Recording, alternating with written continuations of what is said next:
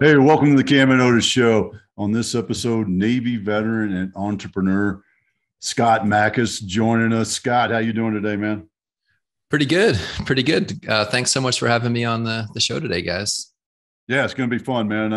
I want to know, because this is always my fun question with all our vets, is after being in the big gray and underway, what drove you to say, nah, I don't need it. I want to do it my way, and not in the bad way, my way or the highway sort of thing, because that always sounds bad. But it's really, I mean, that's what makes you drives you to be an entrepreneur. I want to do it my way, right? So what happened, man? What was the catalyst there? Yeah, so I think it was the whole haze gray and underway. The whole part of that was the reason. But no, I really enjoyed my time in the Navy. And I was talking with another veteran yesterday on the 4th of July at a picnic at his house, and he had this map, of all these places with like pins of like all the places he had been to. And then I was kind of thinking back to all the places that I had been to when I was mostly in the Navy, and so it was such a great experience to travel the world, live in a lot of different really cool places, serve with a lot of great people. And you kind of take it for granted back, I was 21 through 26, I was in my early 20s when I was in the Navy, and I was like, oh yeah, I'll be back to, South America someday. And, 20 years have gone by and I have never been back. Right. So Next I had time some I'm great, here, I'll do that, right? yeah. Yeah. So I Do had some that. great, Oh, yeah. great times in the Navy, met some great friends. But for me, uh, in my upbringing, my parents were always around, so my dad was always there to coach my baseball team and the soccer team and all of those things. And that was really important to me. And so having a family, and if you're deployed 6 months out of the year, that's really tough, and so that was probably the main reason why I got out, was because I wanted to have a family and spend time with them. And then just the deployment schedule of being in the Navy and making that a career is really tough on a family. So that was really the primary reason. I had no idea what entrepreneurship was back then. So that wasn't really, but I did, kind of come to, find that path eventually. But yeah, so So that's kind of the story, my transition story. yeah, but how'd you find it? I mean, how'd you decide? Because the comfort zone is whether you do one tour or 30 years, it's get a job, which is much different than start a business. Yeah. So, and that's exactly what I did out of the Navy, is I got a job, but kind of in between when I was on shore duty, and, my 2 years on shore duty. And, as I was kind of finishing up my 5-year commitment in the Navy, I went to business school. And I went to the Naval Academy, and there's not a single business class that they teach there, right? It's all like engineering classes and, Mhm. that sort of thing. And, and they're preparing you to be an officer in the Navy. But I went to business school when I was on shore duty in the evenings, and it was really the first time in my entire life that I had like taken a class or classes that I just really enjoyed, and I was like looking forward to, the next classes and doing the assignments. And I was meeting some other people I was stationed with at the time were doing the same thing, going to an evening MBA program. And so that's kind of where I was always good in math. But I had never figured out a way to apply it in a way that was like exciting to me. And so here was a way I could use those math skills to like make money and like that sort of thing. So I thought that was really interesting. So that's kind of one part of it. The other part of it is my wife's family, they're entrepreneurs. And so like growing up, my parents, my mom was a teacher. My dad worked for the county that we grew up in. And so I was never really exposed to that life. And, my wife's family, they own like restaurants, real estate, and all these really cool things. And so I kind of got to see how they were living and, like what was possible. And that really inspired me. So there would be certain days like I'd cut out of work early and like head up to my father-in-law's office and like with my notepad, and like I just would ask him questions, and it was really inspiring to me. So that's kind of was the spark and wanting to take that path, although I didn't know what I wanted to start. And so there was a little bit of a challenge there. I didn't want to start something that didn't have, like purpose, that didn't have like something that was tied to like why I'm here, and so I wasn't exactly sure what to start. So I went and got a job, and I worked in medical device sales for about 1.5 years. And then I was in the construction industry and sales management type jobs for about 8 or 9 years.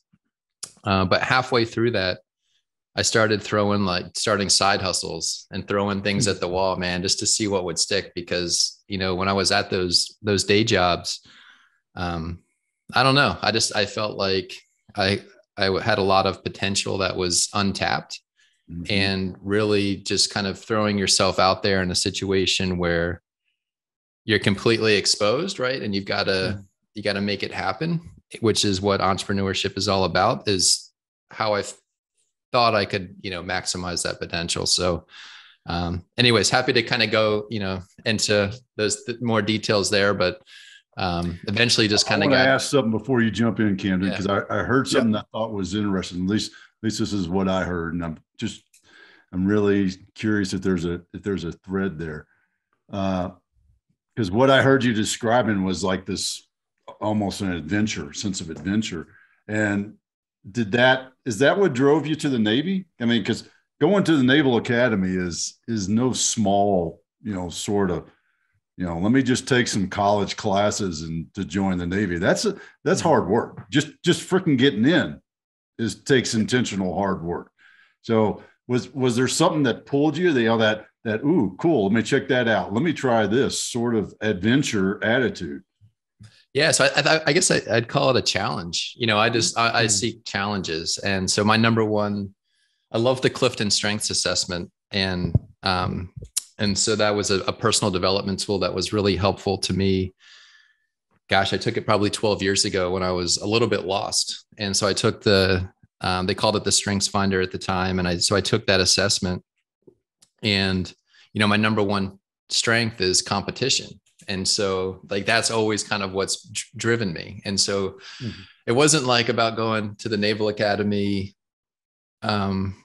because I wanted to be an admiral. It was, I wanted to go to the Naval Academy because I wanted to be challenged. And I really liked the types of people that went there. And when I met them on like recruiting trips and that sort of thing, I was like, man, these are my kind of people. And I loved the challenge. And that's kind of, I guess, what's always attracted me to an opportunity is the challenge, whether it's, entrepreneurship, or whether it's the academy, or whether it's serving in the Navy, or, some of the things I did growing up. It's the challenge. And like, how can I win at this? Right. How can I,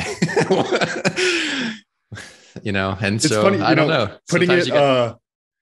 Putting it up like, how do I win at this? One of the things that made me think is you seem to have like done what the proper thing is for people who are competitive, which is you internalize it, being better than yourself the day before, that kind of thing. Like you're clearly at that point now. When did you realize that? Because I think a lot of people who are really competitive, they keep that energy outwards. It's like going to take down somebody, going to beat somebody. When did you have that realization that you could turn that internally and, be more effective that way? Yeah. So probably growing up, after, when I was, a kid playing baseball, and I'd strike out and I'd throw the bat against the fence and yell at my teammates for like making mistakes. So with the strengths, so I love Clifton Strengths. I want to kind of talk about that for a sec, but so for each of the strengths, there's a balcony and there's a basement. Right. And so what you mentioned with the competition strength, just wanting to beat people or win, lose, like that's kind of the basement for competition. I think that the balcony, or competition at its best, is how can we all win? And so, or how can I be better than I was yesterday? How can I beat like, last year's records, and making it more like inward type of a competition, wanting to be better than I was in the past. So, You brought up a really good point, and it's still a work in progress. There's still times when I might be out on the tennis court and hit my racket against the fence or something, and get angry. But everything I tried to do today is how can we all win? How can we create a win-win situation and where everybody's winning? It not quite the tennis racket moment like you're saying, but what I was picturing, because this happened to me definitely, is because I'm a competitive guy, is almost like fighting with your team over something, and then you kind of have that moment like, hey man, we're working together. You realize that, right? Like we all want to be successful together. We're not trying to strike each other down anymore. Did you have a moment like that?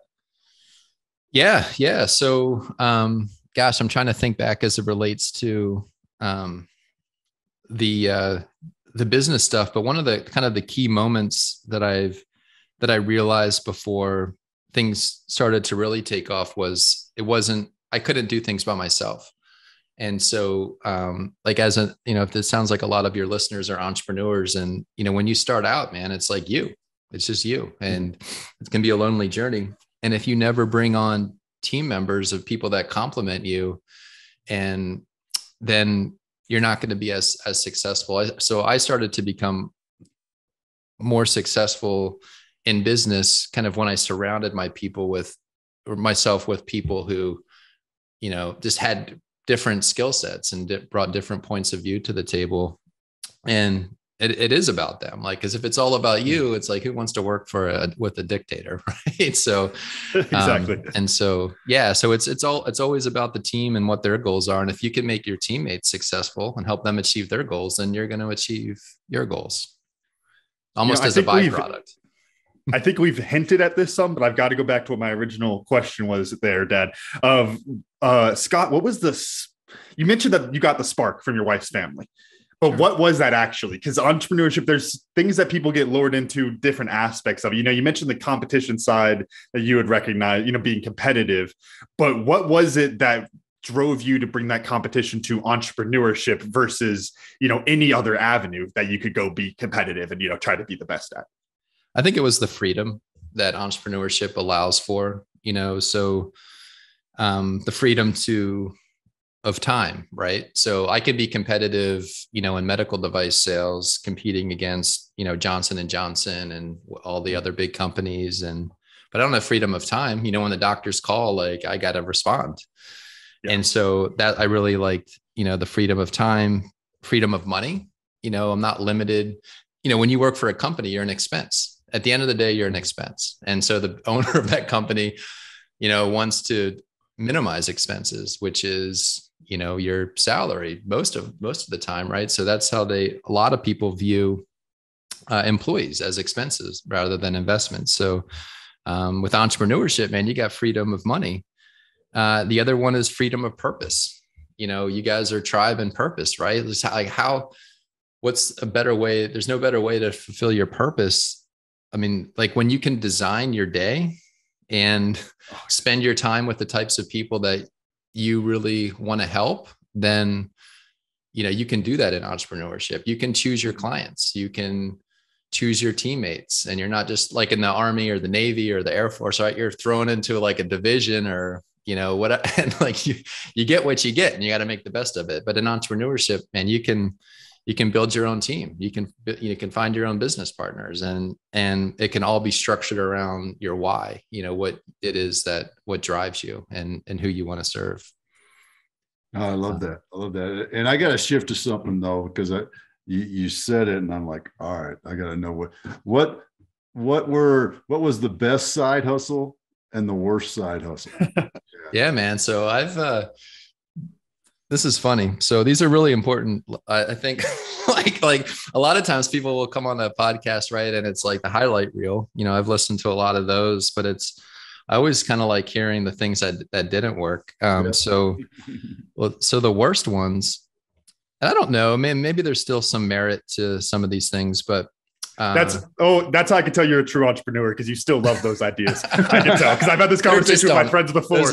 You those still ideas, love them. Yeah, they're just on ice right now. But so there's a couple bad ones, not necessarily bad ones, but so one of them was I was selling stadium, so clear bags that people buy for stadium events, right? So there's these clear bag policies, and I was kind of intrigued by Amazon, I wanted to kind of figure out how to sell something on Amazon. And so it was like, oh, I go to a lot of concerts and they require these clear bags. So maybe I can find somebody to manufacture clear bags and I could sell them on Amazon, and that would be a business. And so I found somebody to manufacture clear bags. I figured out how to sell them on Amazon, and people bought them. And it was completely like empty for me. It was like, this is so stupid.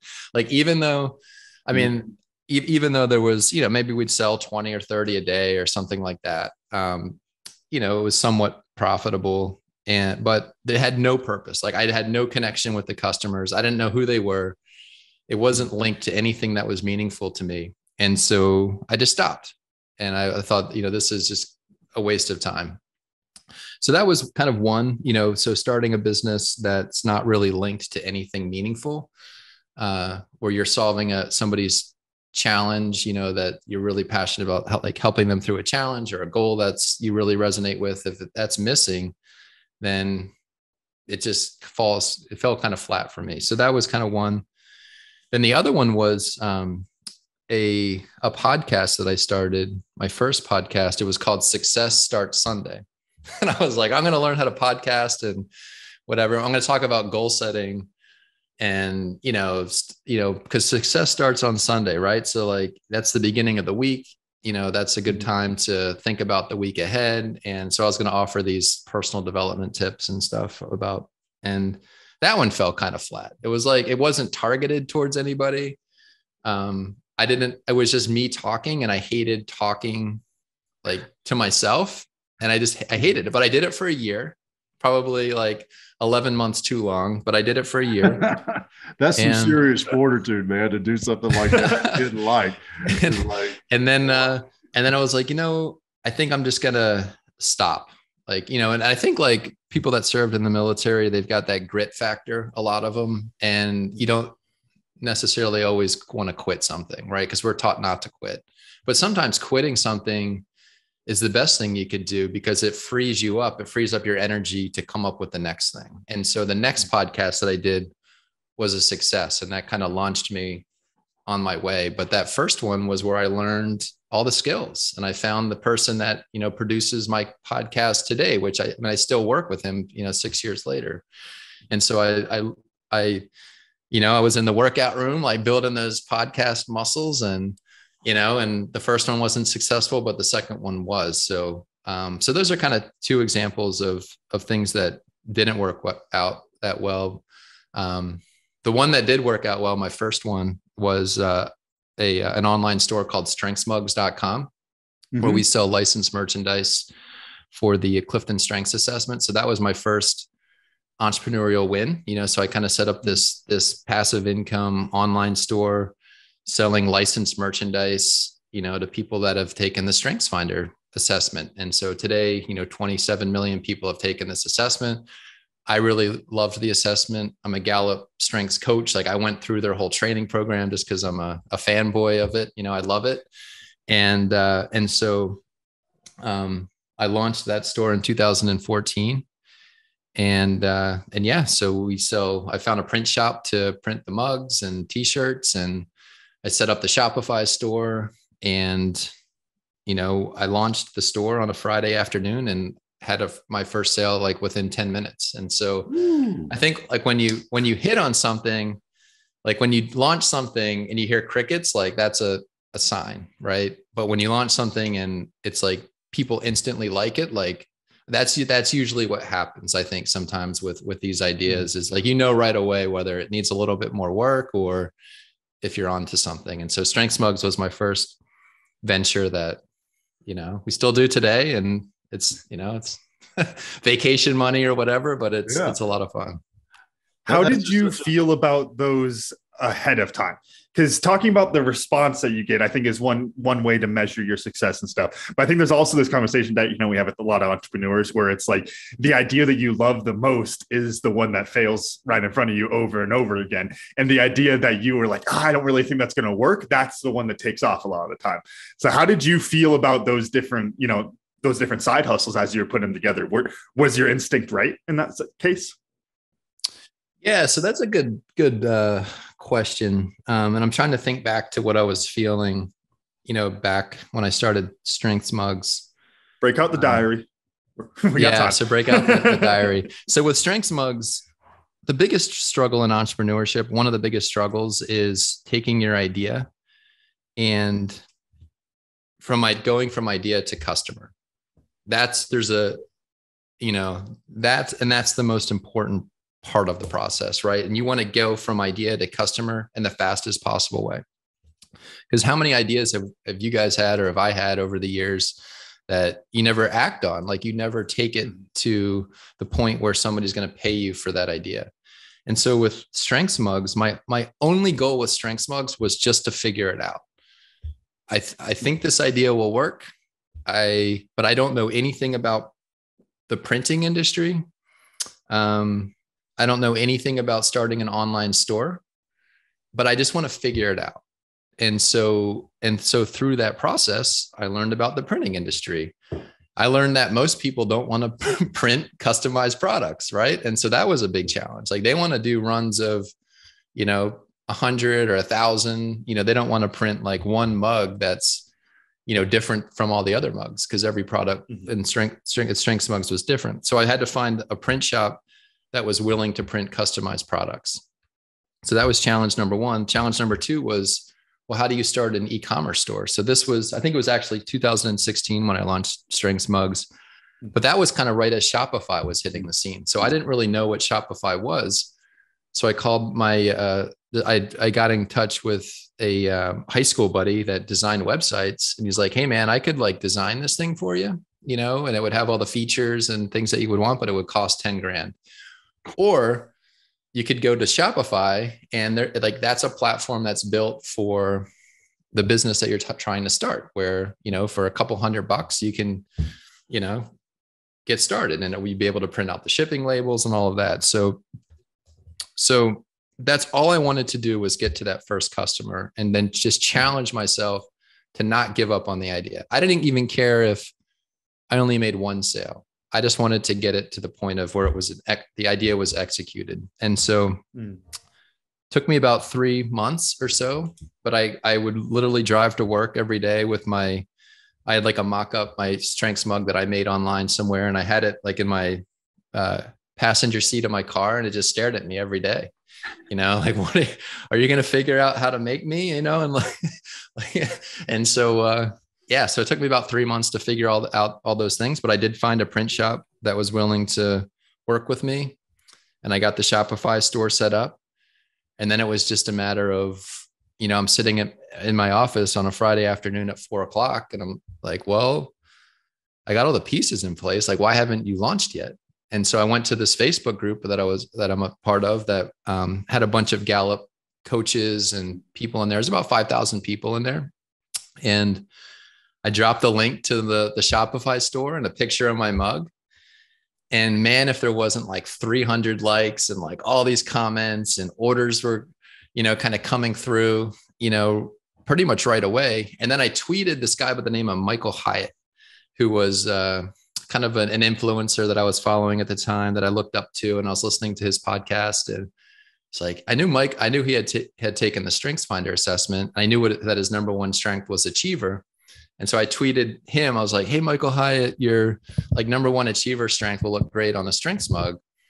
And then I left work for the day. Right. And so I'm driving home, and I'm at like a stoplight, and I'm like checking my, like seeing if any more orders came in. And then I saw in my email that like Michael Hyatt had retweeted my tweet, like to 200,000 of his followers. And he said, I'm considering ordering these for everybody on my team.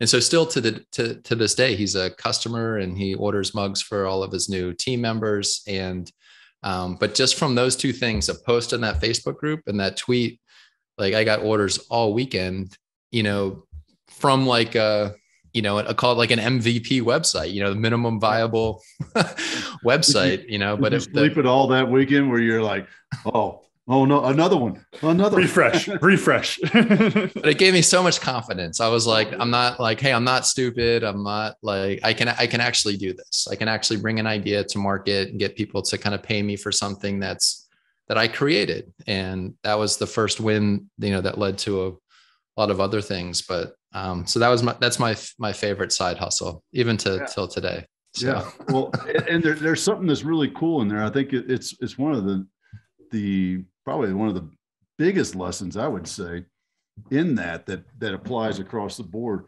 is you said, all right, well, who are the people, happen to be part of this group? Where are the people that do this thing or like this thing that I want to do? And you dropped it in there, which is high probability and low risk and zero cost, right? I mean, and then you took one more risk, a high probability, and we'll call it a risk because it's a personal risk, a feeling of, well, let me just send this to Michael Hyatt. I hope it doesn't bother him, right? Because that's the self-doubt rolling around in our head, right? Is I hope it doesn't bother Michael. I'm going to tweet this to him. And then it explodes like that because in the true reality of both of those, even though you're the little voice inside the self-doubt voice inside your head is going, they're not, nobody. The risk is so low that it's like, what's the worst that could happen? Right. Michael doesn't do anything with it. Nobody says anything about it on the in the Facebook group. But the other side of it is the outcome probability of well, now I'm screwing up my analogies, but but that whole part of it is so huge. That's like, you got to ask yourself, why not? I mean, what's it really going to hurt, right? Because I know I've had clients and friends, and they're all like, I don't want to send that. I don't want to call them. I don't want to give them send them an email or whatever. And it's like, if they don't want to talk to you, they ain't going to pick up the phone. If they don't want to reply to your email, they're not going to reply to your email. But what if they do? Right? What if they do? Yeah. That should be the name of what if they do? Because I mean, even today, how many times do we I'm sure I avoid things every day. I avoid something that maybe I should, like I don't want to bother somebody, or I'm not going to call this person, and, and that's exactly what you should do is you actually should call them, and you should actually text them, because you never know what's on the other end of that. Right. What if they do say yes? Yeah. Yeah. But then you're like, oh shit, they did say yes. That's the one that always cracks me up. When I was working with government contracts and stuff, I used to always laugh about that because, you spend all this time and effort and you put together this beautiful proposal and you're like, all right, we're going to win this. And everybody's walking around high-fiving themselves just because they hit send, right? But it's this weird feeling. And then all of a sudden, 3 months, 6 months later, the government calls up and says, hey, we're awarding this contract to you. And you go into, holy shit, what do we do now? Yeah, you just got to have at bats, and that wasn't, Strengths Mugs wasn't my first at bat, and it wasn't my last at bat. And, but I had, 10 at bats before that. And, and so that was the one that, hey, got on base this time, right? I didn't strike out. Right. And so it gave me confidence to do the next one. Which, all right, perfect segue. You said 10 at bats, 10X vets. What? And I'm kind of curious about this too. Yep. I'm still pulling out those dad joke transitions, Camden. That was an impressive one. I'm not even mad on that one. Yeah. But, and everybody's a little bit different, but what drew you back to the veteran tribe because you're doing these other things, you're diving in full into med device sales, Gallup strengths, there's vets intermixed in all that, but you've turned and gone back to, your roots, if you will, at the academy and being a naval officer. Yeah. And so I think it was the purpose piece, it was with Strengths Mugs, there was a lot of lessons learned in there. I learned a lot of things. One was, we kind of talked about the ones of like, getting an idea to market and not being afraid to launch an idea, not being afraid of rejection. And we talked about that. The other one that I learned is like, the riches are in the niches, right? Success Starts Sunday podcast wasn't that's successful because like it wasn't targeted at anybody. But Strengths Mugs, you either get it or you don't. Like you hit the website and it's like either for you or it's not. And so that's actually a really good place to be. So with that store, I think at the time maybe 15 million people had taken the assessment, and that was my market. And all right, well, at least it's defined. And so I kind of thought back to some of the coach. I was doing some coaching like on the side, and just trying to figure out the types of people I wanted to work with. And so after I started Strengths Mugs, I was like, who is it that I really just enjoyed talking with? I mean, that's kind of what it kind of came down to. Like, who is it that I want to help? If I'm on a Zoom call, who's on the call with me? And, I really enjoyed the conversations that I was having at that time with people that I had went to the academy with that, maybe had a day job, but wanted to start a business or had already started a business. Like that's who I wanted to hang out with. So, so kind of before 10X Vets, I still to this day, so I run a group called the Service Academy Business Mastermind. And so that was my second podcast.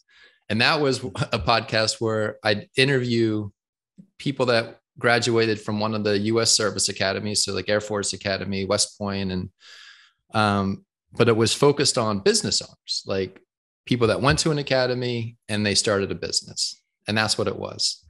And so just like, with Strengths Mugs, where I knew where all those people hung out that had taken the strengths assessment, I knew where all the academy people hung out. So I built, an email list at the time, and I started this podcast. And I would just jump in because I want to ask a clarifying question. Yeah, please. In that spot, is that a skill or an understanding that you got during sales? I'm just kind of tying threads back to, because when you were selling med devices, you had somebody probably taught you about the riches are in the niches. I'm pointing over here. Yeah. So actually, I only did med device sales for like a year and a half. So, and I spent more time, doing the construction, sales and management roles and that sort of thing. The riches in the niches, I learned that from all of the like unsuccessful things I threw at the wall, like the entrepreneurial adventures, kind of leading up to some of these other things. And, I probably heard it on some podcasts. There was a podcast that I was like, I just was immersed in like books, Jim Rohn, audio CDs and podcasts. And so on the way to work, I'd listen to all these. I just try to like put myself into that entrepreneurial environment so that I could then like, gravitate to that, place that I wanted to be. And so, I'm sure I heard it probably back then, but it really rung true for me when I launched Strengths Mugs, because I'm like, oh, that's what that means. Right. And so, and then the same thing happened with the Service Academy Business Mastermind. Like you would think that there's not enough people, like this isn't a big enough audience. Maybe there's 150,000 Service Academy graduates out there, and, maybe 10% of them are actually business owners. Like that's a microscopic niche. Right. Yeah. But that was the reason why it worked, because there were no other podcasts interviewing Service Academy graduates, let alone ones that started a business. And so, that's why, that very first podcast that I did, for the Service Academy Business Mastermind got more downloads in one episode than the entire year of Success Starts Sunday. So, but you could always niche back up, I didn't want to just organize my life totally around people that went to a service academy. So you can always, niche back up with things or kind of explore other ideas and markets and stuff. But I think your purpose is kind of rooted in a niche, right? And so if you think about starting something that has meaning, think like I was just thinking about, well, who are the people that I enjoy, like, what are the challenges I enjoy solving most, or what are the goals that I enjoy helping people with the most, and who are like, like, who is that person? Right. Yeah. And that kind of brought me to my purpose and who I wanted to help. And then I just had to figure out the business model around that, because it's not always easy figuring out a business model when, you enjoy the work and you enjoy the people so much. You sometimes don't want to charge them.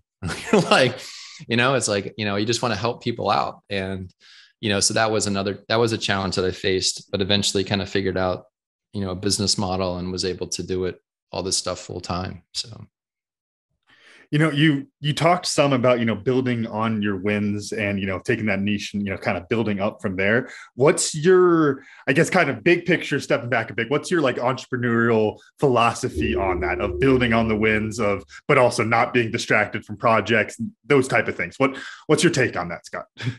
Yeah. So real quick, just so I understand the question. So the big picture on, kind of going like, maybe just building from an idea. Like, yeah, no. So more so on, getting your wins, building on top of it, kind of those new businesses, new ideas, new niches, whatever it is. And then also the other end of it of not letting yourself get distracted, chasing rabbits all day and then never make any money. That's kind of the balancing act of that. Yeah. Yeah. So the biggest challenge, so I think when you're on the right track, there's a theme that ties them all together. And so that theme could be like your purpose. That theme could be the types of people that you're working with. And so showing up every day and working on different projects works if they're all tied together in some way. If they're all disconnected and, one's on this island and one's over here on this island and they have nothing in common with each other, then that can be like really distracting, I'd imagine, so the stuff that I like to do, I want it all to like work together. So, and sometimes that's I got to think about it a little bit. Okay. Yeah. So, there's been spinoffs from my Service Academy Business Mastermind, like things that I started and incubated there that became their own brand, like 10X Vets. We also started an investment fund called the Academy Fund. That was incubated on the Service Academy Business Mastermind on that network, and then it became its own brand. And so, like in my head, I can kind of see how all these things are connected. But sometimes, from a marketing standpoint, you can lose people. Like, oh man, what's this other thing? Like, how does this? And interplay. So what that makes me think of is what I guess I would call like internal marketing, internal messaging of explaining that to your team, how those all shape together. Do you run into an issue there at all? Yeah. So at the end of the day, I'm just kind of thinking about, what I think one thing that I've learned over the years, through my different experiences, different programs that I'm a part of, you got to kind of figure out like, well, what is it that you do best, right? What is it? Mm-hmm. Dan Sullivan from Strategic Coach, he calls it unique ability. What is that thing that you do best? And so for me, being competitive, like I help people win, and who I help people win, the who behind that is I love working with military veteran entrepreneurs. Like that's who I want to help win. And so if all of my projects are kind of connected to that, and that's the underlying current or the theme, that connects them all, then, that's like the litmus test of, is this something I want to do? Or is this something like I'm going to pass on? Right. Like the stadium bags, right? Selling clear bags that has nothing to do with what I'm good at or who I want to work with. And so that was one that bit the dust. So, so I think it just kind of, that's helped me at least clarify, if a project makes sense or not. Well, there's so much to that. And, we talk about that a lot on the show and even with clients too, is if it's not pulling you, then it's going to be so hard to do it. So hard to put in the work. I mean, you might as well, truthfully, as an entrepreneur in an entrepreneur sense, you're better off going and getting a corporate job than trying to be an entrepreneur with something that you have to push yourself to do every day. Not saying it's going to be, unicorns and rainbows every morning when you wake up and it's like, woohoo, I get to do this.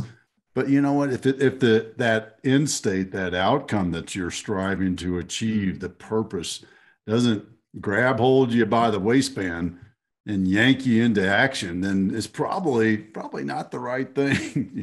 It should be effortless. It should be fun. It should be effortless. It should come easy, and that's kind of, but in the military, it's like everything should be hard.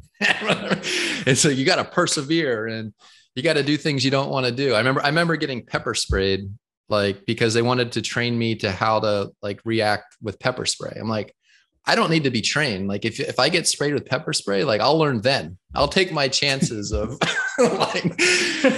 so I think that's one thing that I would say veterans and me specifically struggle with is that, you think it has to be hard because a lot of those things we did in the military were hard. They were really hard, and so, but with entrepreneurship, man, it doesn't have to be, you got to put in the work, but it should be fun. It should, especially when you're doing what it is that you do best. It's fun. It's you love the clients and the customers, and you're fascinating them in all different ways, and ways which is just completely fun doing. So that's kind of what at least I strive for every day. Yeah. We used to say you don't have to train to be miserable. Why do that? Oh, you need to turn. All right, sidebar. You got to turn the air conditioning off in the planning bay because you're going out into a hot, humid environment. So you should be, while you're in the planning phase of the operation, you should be climatizing. No, that doesn't pass the common sense. But I'll just find out when I get into that situation. I got a story I got to tell on that because I don't think I've ever told the story of the podcast. It is such a stupid little thing. I remember in high school, because for rugby, it was, John Patterson, great. You got to make the right decision when there's no oxygen in the brain. And so I was studying for a test during rugby season. And I was like, if I can learn this stuff for this test while there's no oxygen in my brain, because I just worked out, then I'll crush this test the next day. Well, turns out I'm not taking a test while I'm running 5 miles. And so that was a terrible way to prepare for that test. And I did terribly on it because, you're not preparing for the right environment. Yeah. You got to understand your problem set. Yeah, probably.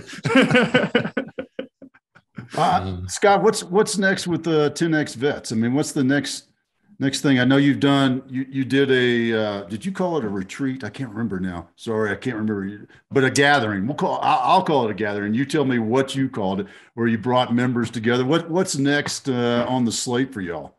Yeah. So 10X vets. So kind of where we're at with that. So I started it just about 2 years ago. We've got about 100 and just past 100 members in 10X vets a couple of months ago. And the way that it's structured is we've got these different groups that meet each month. It's almost like a mastermind group of mastermind groups. So we've got a capital circle. We call them circles. So we got a capital circle that meets every month. That's led by somebody who's really great at, capital raising, business partner of mine on a couple of different ventures. We got a B2B circle for people that have a B2B business. We have a digital marketing circle. We have a real estate development circle. We have an acquisition circle for people looking to buy companies. Healthcare circle. We just start. So we have all these different resources and where you can connect with other veterans who are business owners and have a very specific either type of business or an interest.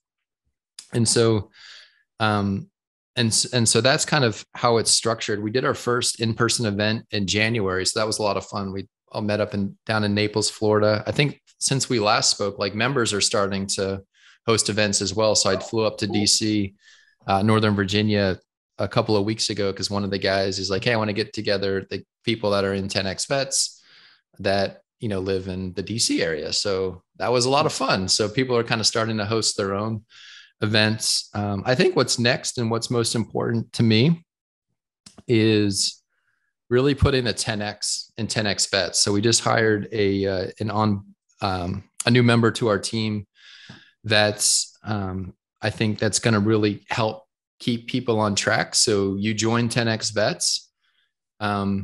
there's a couple of things. It's not just like this big networking group, although we have to do a lot of networking. It's, we want you take the Clifton Strengths Assessment. We want you to identify like your genius. What is it? What are your top strengths?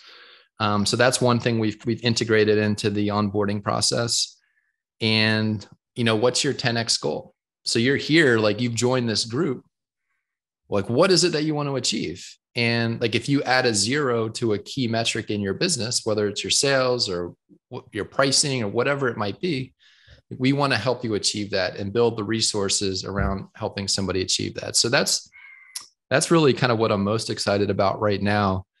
I always love like beating the game. And so that's kind of the game I want to beat right now is like, somebody joins and they add a 0 next to a key metric in their business at the end of it. And, multiply it by 10. Like, what's the system that is going to help this person achieve that? And how can we track it? How can we find out when they're stuck and connect them with the resources that they need to achieve that? So that's, something that is really exciting to me. And, probably looking out over the next year or two, like that's what we want to like double down on is that aspect of 10X bets. That's awesome. That's awesome. Yeah. Excited for where that's going. And, which always brings me back to what did we learn? And, what's the thing, that we can apply? And, you touched on something I've always been fond of. I talked about your purpose pulling you.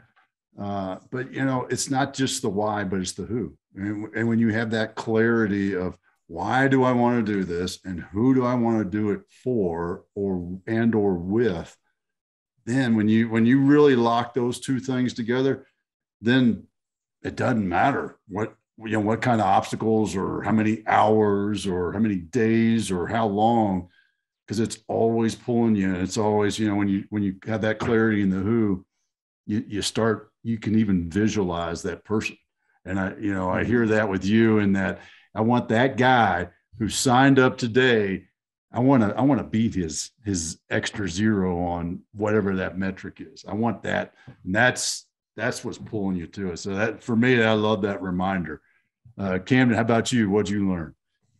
Yeah, kind of in a similar vein of, let purpose guide your projects. I think that's something I think about a lot as I look at my long list of projects in my notebook here that I want to work on and different business ideas and all that kind of stuff, of making sure that it all falls back to that purpose, to make sure it aligns there. And then I don't think you specifically said this, Scott, but I might have just implied, or if you might have implied it for me. I don't know, whatever words. But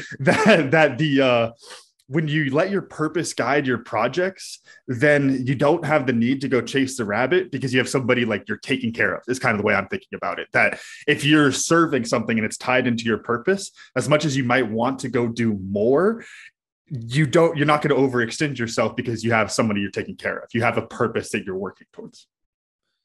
Yeah. And from a time management perspective, like, that's a great time management system. It's like, you could start this project, but, is the who that's going to serve really that important to you? Right. Mm-hmm. Not that the person's not important to you, but is their challenge or their need important for you to help them with? And so, yeah.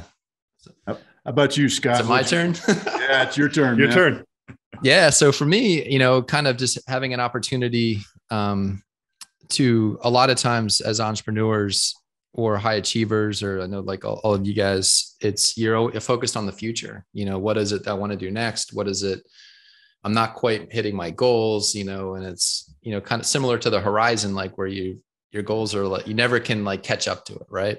And so, for today, it was kind of fun to think back on the journey of like all of the things that, before I was like 5 years ago or 10 years ago. And I think that's probably, my big takeaway from today or learning point is like, it's important to don't measure yourself against, the horizon or like the future, like, measure yourself against the past and where you've been. And so, and find gratitude in that. So it was nice to kind of go down go down into the past with you guys today and think through the stuff I threw against the wall back in the day, and it eventually added up to something. So appreciate that opportunity. Oh, that's awesome. That's awesome. So how do folks get in touch with you, learn more about 10X Vets and the other projects that you got going on? Yeah. So 10X Vets is just 10xvets.com. So the number 10xvets.com. For people that are interested in the investment fund, so we're lending money to military veteran real estate entrepreneurs. So short-term lending, people that are doing fix and flips, people that are in need of private financing. We've lent 15 million, just over 16 million over the last, 20 months. And we've raised about 10 million in equity from investors. So we're connecting accredited investors with, military veteran real estate entrepreneurs who are in need of the capital. So we're the kind of the conduit for that. So that website is academyfund.com. So if you're in need of capital for a real estate project or want to invest, that's the website there. And my email address is scott@10xvets.com. And you can find me on LinkedIn too. So. Oh, you got your cough button, I think, Dad. My cough button on. Yes, I did. There we go. I was coughing earlier. Really appreciate your time, man. Good to hang out with you and get into some of that origin story to steal the, was that Marvel or one of them things that does that, Camden, origin stories, right? Yeah. Yep. Sure. Sure. Okay. All right. Hey, Scott, thanks again. Camden, run us out. All right. Thank you all for listening to the Cam and Otis Show. And a special thanks to our guest, Scott Mackes, for joining us today. And of course, our sponsor, Tribe and Purpose. Find your tribe, find your purpose. Get started for free today at findyourpurpose.coach. Make sure to follow the Cam and Otis Show on Instagram and Facebook. And please rate, review, and subscribe on Apple Podcasts, Spotify, wherever you're listening. Videos of the podcast are on our YouTube page. And you can always get a full archive of our episodes at thecamandotisshow.buzzsprout.com. Thanks again. We'll see y'all next time.